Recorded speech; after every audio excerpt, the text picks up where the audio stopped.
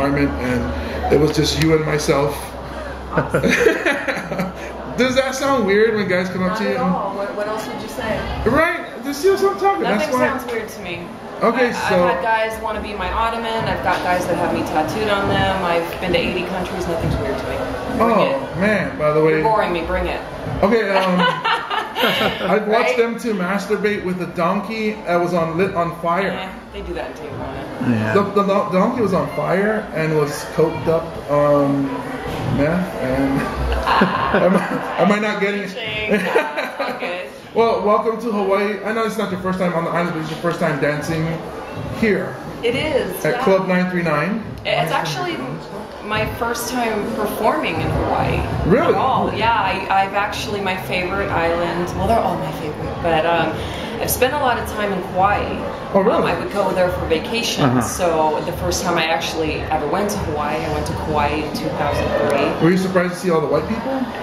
No, I didn't see a lot of white people. Really? Actually. Yeah, I ran into a lot of locals. But I mean, I had friends that had already lived in Kauai, so I stayed with them. Oh, okay. I wasn't a stranger, no. But I got dialed in. I even got like a Maui club card when I was on Maui. So oh, really? Like the secret discount. Because I kept hearing Maui club card, and I said, no, you gotta let me in. I don't like not having a Maui club card. So, but yeah, no, I do. I don't even have that. Yes! I was raised here. I don't even have that. But yeah, no, I love Hawaii. This is actually my first time performing here, so I'm excited to be here at Club. Neat. I love the way you plug the club too. You're very professional. I listened to you this morning on the morning radio, and very professional. It's like you're having fun, but you're business-wise, you're always sharp. Thank you. So you carry sharp knives always. Do you? You have to stay on top. Right? Not in Hawaii. Not in Hawaii. We're talking business. Oh, right. Okay. Because, you know, you don't always get what you deserve in business. You get what you negotiate. When you talk to someone about knives, then we start thinking of fire knife dancing. You were talking about a donkey 5 minutes ago. Which was on fire, and I was fire knife dancing. There you go.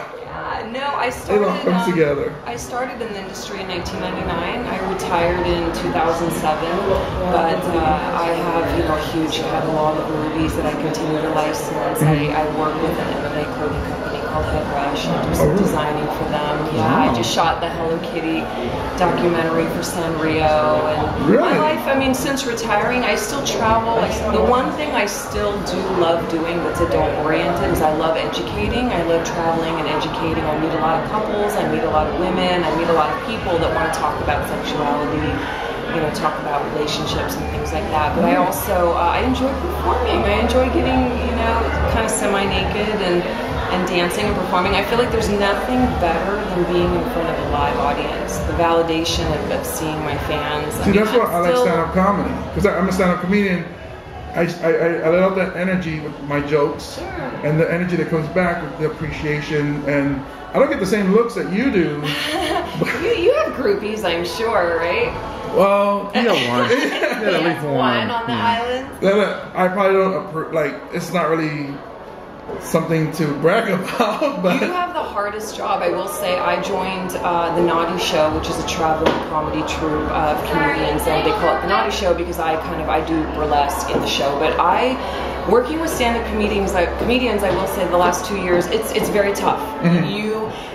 We have a very similar job, and I say we because I wrote my first memoir. My first book was published 3 years ago, and I have copies of it here tonight at Club 939 for sale. It's called Winner Takes All. Margaret Cho wrote the foreword to my book, and we talk about how you walk into a room and you could be crushing it. You could be just crushing it, and people are sitting there looking at you like you are a donkey on fire. You could just be great, and then you could walk into a room and have an off night and people are loving you. It's kind of the same in my industry, but I get naked so everyone's happy regardless. So it's a bit easier. But you win again, naked lady.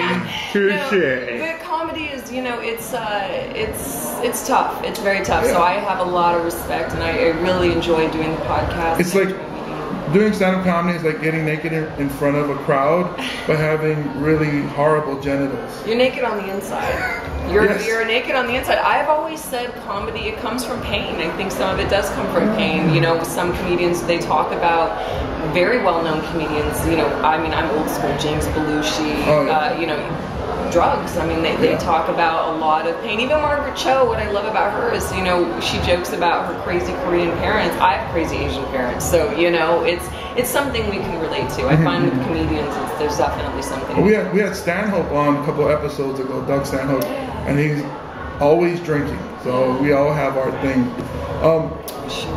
One thing I wanted to do with you is play a game that we have. We do like a countdown, like how Letterman has his countdown. But this is called Jimmy's Top 10. Jimmy's Top 10. Top 10. Whoa. Where's the snazzy music that goes with Well, that was a That was just it. Jimmy's Top 10. We have a screeching guy. So Jimmy's Top 10 this time is Top 10 famous movie one-liners that we'd like to hear Tera Patrick read. Oh, so you have them written down? Or Yes. You want me to, oh, okay. And then we're going to start with number 8. Yeah, but there's 10? Yes. Number What happened to 9 and 10? The name of It's it a joke? the name of it is Top 10. Oh, I see. There's only 8 of them. So number 8. And if you could read them like sexy like. Yeah, I know some of these. Yeah. Yes. So. Number 8. The royal penis is clean. Oh, nice. I like that. I might replay that part of the episode over and over. Okay, Number 7. This one's interesting. I think something's wrong with his medulla oblongata. Do you know the movie? I don't know the movie. I know that part of the brain, but I don't know.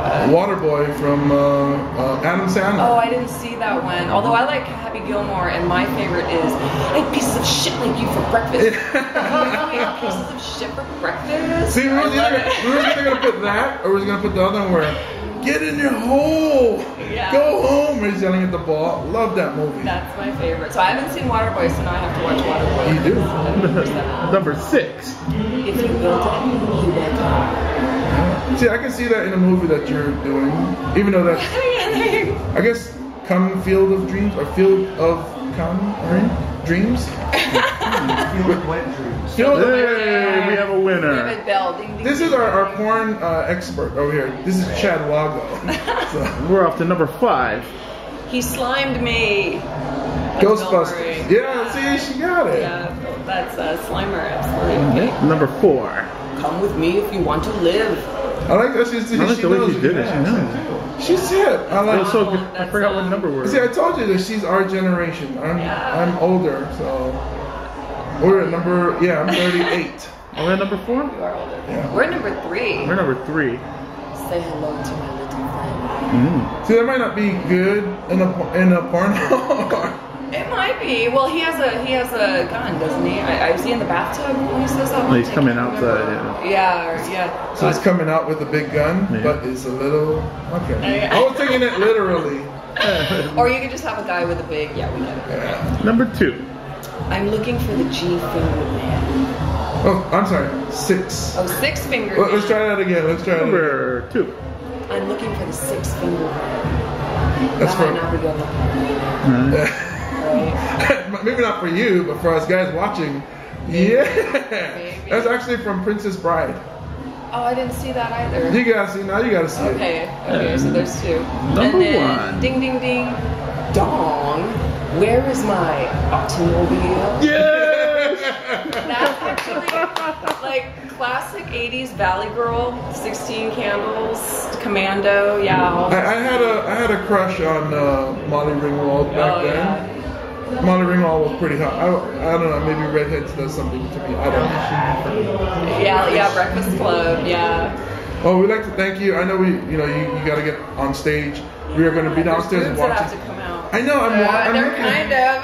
Kind of looking too. I'm like, could we take pictures with you real quick? Sure, yeah. Okay. Thank you for having me. Thank you And, for being on our show. Yeah, thank you. And like I said, my first memoir, Sinner Takes All, is published and it's out. My website's terapatrick.com if you don't want to look at Playboy TV anymore. And I just want to thank, of course, Hawaii for bringing me out in Club 939. It's been 9 years since I've last been here. Wow. So I think the stage is, needs to see my boobs. Yes, I don't watch Playboy anymore. This was back in the days.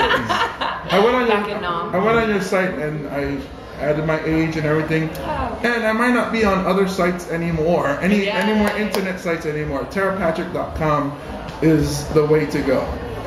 All right. Very good. Thank you so much. Thank you so much, sir. Thank you.